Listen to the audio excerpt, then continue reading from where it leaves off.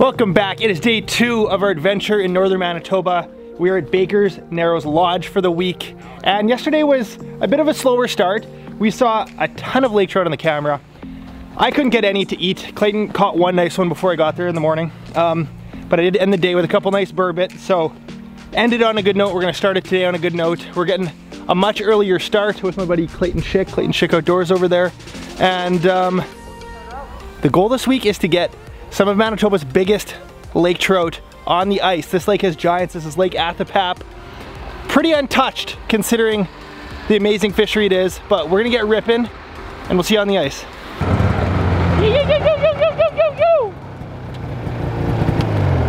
What's going on, Jay? Oh, your lens is dirty. Predictions? 2 burbot and false flag. That's disappointing.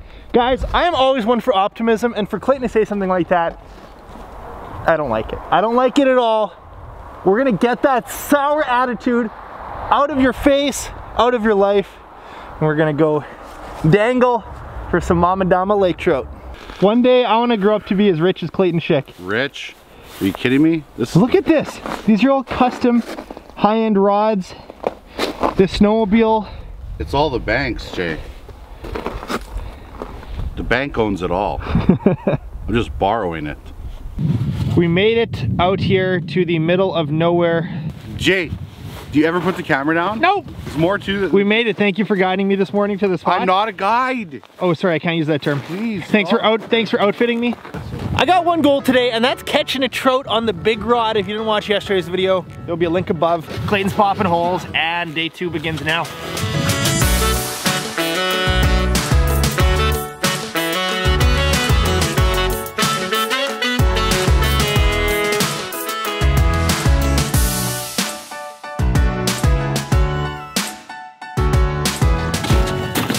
Alrighty folks, this is the hole that I caught the burbot at the end of the night, and I chummed a bunch, so this is the hole that I'm going to drop down for big lakers. Same deal, using some meat. Hole number 1 is set. I'm gonna put the underwater camera in this hole, so I'm gonna pop another one and then do that whole setup. Actually, you know what? I'm gonna put a second line in first because that is key. I would rather catch the fish than get the underwater shot in this scenario since we got skunked yesterday. But you guys, you watch that flag for me, let me know if it pops, and I'll be back in a bit.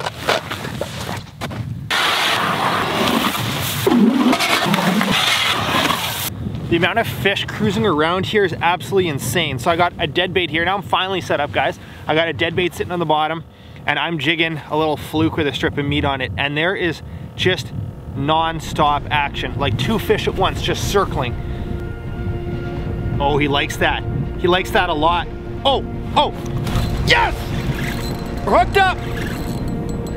As soon as I started pounding in the mud, that fish just chowed it. It was just instant mood change. Almost lost the flasher. This is not big, but my first laker of the trip. That was so sweet to watch. Hopefully that's a sign of the fish's mood changing today. Here we go, first trout of the trip. Spinning in the hole, and we got it. He ate the little fluke. Not an Athapap monster, but for first laker of the trip, I'm happy with that. We're on the board. Nice fish. Yup! That fish turned so aggressively when I started hitting the mud. I've seen this with pike. I haven't had a chance to do too much lake trout with the camera, so I can't say I've seen it a lot with lake trout. But sometimes just kicking it up in the mud will just drive them crazy. Oh, there's another fish. We're getting back down. This is good. If they're snapping, we're gonna have a fun day. There's not a better way to learn how a fish acts than actually being able to see it, and so often you're not able to do that. So, I mean, this is a good learning opportunity for open water too, to see how lake trout react. Oh, there's a fish. I'm on my phone. Every video starts with me on my phone. Oh, I'm gonna just pound it in the sand. That fish is looking at it. He wants it. Oh, he wants it. Oh! Come on. He's gonna eat it. Man, these fish are so finicky. It's meat, it's sucker belly. That's like the best. Oh, there's a fish. There's a trout, there's a trout, there's a trout. As you can see, fishing has gotten pretty slow. Well, it never really picked up. One little trout this morning, some fish on the camera, but not what we were hoping for. So, to make the most of this morning, we're doing the question answer. I gave you guys a shout out on Instagram a couple weeks ago, asking for questions about fishing, photography, about gear, about life. I wrote them all down, and I'm gonna answer some of my favorites. Nothing was planned. We're gonna give her here. What do you have for me? Come a little closer so you're touching me. Yeah, that's perfect. Who's more fun to fish with, Clayton Schick or Uncut Angling? Oh, you're on the spot right now, and I'm right here. Clayton's a steady, good trip. Aaron's is kind of highs and lows, so it could be really good or really bad with Aaron. With Clayton, it's kind of a safe middle ground. Is that fair? No. So is a yes or no? Clayton's a disaster. It's stressful fishing with him. Does Clayton snore? Oh yeah. Yeah, big time. Yeah. Yeah, he needs his own cabin. Does Clayton like being called Clay? I don't mind it. You okay with that? My mom calls me Clay. Makes me feel at home. Best lure for walleyes, top 3, Clayton? Jig and a minnow, rattle bait, jig and spoon. Boom, done. Yes, there's a many different brands of each, but you want to jig with a good hook, you want to rattle bait with a good rattle and some flash, I think, most of the time. And jig and spoon. Are you done with me now? Do you have any more questions for me? No, that's it. You're done for this part of the question and answer. Why don't you ever take Judy fishing? I would love to take Judy fishing. She's kind of a wild cat, kind of crazy. I think that would probably end poorly. Do I want to try it? Yes. If anyone is watching and knows anything about cat life jackets, please comment below. Next question. All right, next question. How did guiding affect your angling career and skills? Man, for someone who's obsessed with fishing, I think guiding is a great option, a great job to have along the way. It is more difficult to pull off as a lifetime career. Props to all the people that do that. But if you're looking for an amazing summer job, guiding is fantastic, great for high school and university students. But beyond that, there's not many situations where you're forced to go into the water every single day, no matter the weather. When you go fishing, if the weather's bad or if the bite's been poor, you might not go to that location or that spot. So guiding, you go out every day no matter what, and you learn the seasonal movements of a fish. There's not a better way to see what the fish are doing than following them every single day. Guiding teaches you life skills, teaches you how to talk to people, how to interact with different personalities. Absolutely, I would recommend guiding and would say it's lots of positive benefits. Boxers or briefs? Yeah, definitely boxers. What inspires you to keep filming? I think the reason I like filming hunting and fishing so much and why I haven't been burnt out on it yet is because there's so much that hasn't been done, and there's always a way to top yourself. You know, for example, trying to get a drone strike. That is something that I know has been done before, but hadn't been done by a lot of people. And for me, that was a cool challenge, and that's what inspires me to keep doing this, to try to get that better shot, do something that hasn't been done, try to push the boundary on what's possible. And it's good for the sport and hopefully inspires other videographers, because I know I'm inspired by other photographers and videographers all the time. So what are some tips you have for fishing, photography, videography? Variety, I mean, you don't always need the same grip and grin. Experiment, see what works. Experiment when there isn't a fish's health at risk. The biggest thing with fishing, photography, and video is the fish swimming away healthy. That is number one, nothing else matters. So if you need to do some practice without fish, take the picture of the person without the fish, and then pick up the fish and take the picture. That way you're saving that extra out of the water time. Do you think turtles ever get scared of the dark? I don't know. I haven't really thought about that. What inspired you to break away from filming other people's shows and start your own venture? Well, I still do film for other people, and I love filming for other people and being behind the camera. But I love the vlogs. I love capturing the adventures and getting to do more fishing, hunting myself, and just meeting new people, traveling. Fishing is my first passion, fishing and then photography. So I never wanted to lose that, so that's why I started doing more on my own. What are your biggest pet peeves within the fishing or hunting industry? Toughest thing for me is, I guess, the infighting sometimes and the politics. I wish everyone could get along. There's so many dynamics in politics with different personalities and different companies. And that's the tough part, because at the end of the day, we all love fishing. And I don't think it should matter what boat you're in or what color clothing you wear, if you should be able to fish with that person. And I just think we need to be an encouraging bunch and work together to build this sport and make it as good as possible and to get young people into it, because if we don't have young people into it, the sport will die. How do I find a wife that loves fishing as much as you do? I don't know. I got pretty lucky. Maybe eHarmony, Christian Mingle, Tinder, the local fishing tackle store. We are taking off real quick. We just packed up. We're getting set up for the Burbot bite tonight. The question and answer is not over, but we need to get back to land first and then we'll finish this up because there's some good questions left to answer. We made it off the ice and we got a couple questions left before we wrap up. Next question.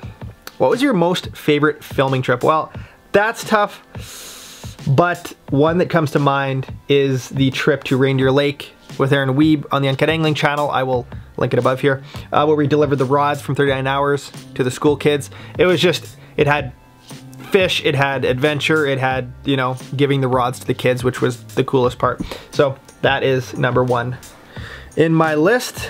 How excited are you that the Jonas Brothers are back together? I'm pretty excited. They make good music. Nick Jonas is a bit of a stud, and yeah, I'm not gonna lie, I'm probably gonna listen to their new album. You, Clayton? Who are they? They're back together. Who cares? Clayton, have a heart. Who is your fishing partner growing up? Well, before I had my drivers, I begged my dad all the time to take me fishing to all these different locations. My dad likes fishing. I wouldn't say he's hardcore. When I'm not fishing with him, he doesn't do too much, but he woke up early and took me on so many trips, and he is the most amazing father. I cannot thank him enough for how he helped me along my obsession with angling. So thank you, Dad. If a chicken had lips, could it whistle? These questions are just going downhill in a hurry. Well, we had dinner, laid down for a bit, and now the sun is low and the Burbot are coming out to play. Hopefully, we have never fished this spot before, so you're always rolling the dice, but could be good. So, you know what? We used to have competitions at Walson Lake Lodge when we guided there together. Remember that, Clayton? Oh yeah, I beat you, I think. No, I beat Clayton most of the time. But tonight we'll do some sort of Burbot showdown. Loser will probably have to sleep on the ice for the night. Is that fair? Sure. Clayton says yes. I don't think he'll actually follow through, but... Will you? Yes. Yeah, okay. Tough guy.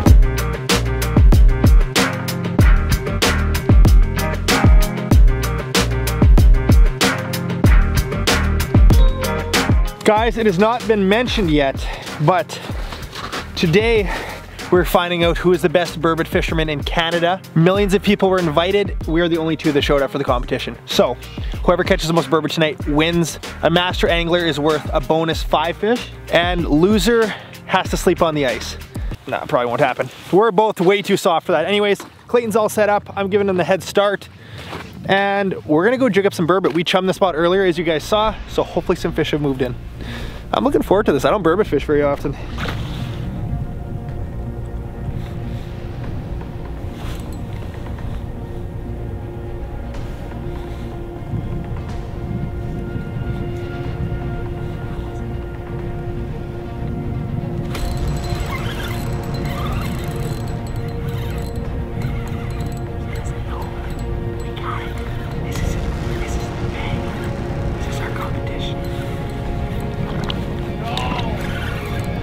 I was trying to be quiet. I was trying. Oh, this is getting difficult. Burbot number 1. I hope you can see this. Burbot number 1, folks. That is a slimy, snaky little guy. Not as big as the ones the other day, but going back.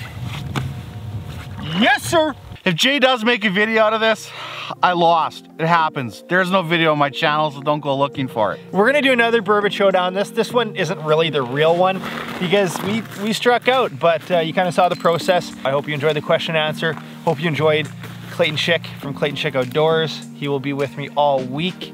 We are shacking up together at Baker's Narrows Lodge. This gives a good example too right here. Are you kidding me? Are you kidding me? That was perfect. No, I promise you, this was not planned. We're fishing a spot we've never fished before. You are gonna strike out sometimes. It's good to just take some gambles sometimes, learn some new water. don't get stuck in the same old rut over and over and over again. Are you like, really? Oh, it's a good fish for you. I'll be happy with that. And right there, we are gonna finish this Burbot showdown. So not only did you win by 1, now you won by 2. If I go over there and there's a Burbot on my camera, I'm still fishing. There we go. Thank you, Clayton. Good times. And we'll see you tomorrow. We're trout fishing. That's the goal now. Trout. We need a big trout. So I would like to thank everyone who helped me win this award tonight as top Burbot fisherman in the world. I didn't think it would be such a close race, but I'm just happy to take home the title. So thank you for watching, guys. We'll catch you next time.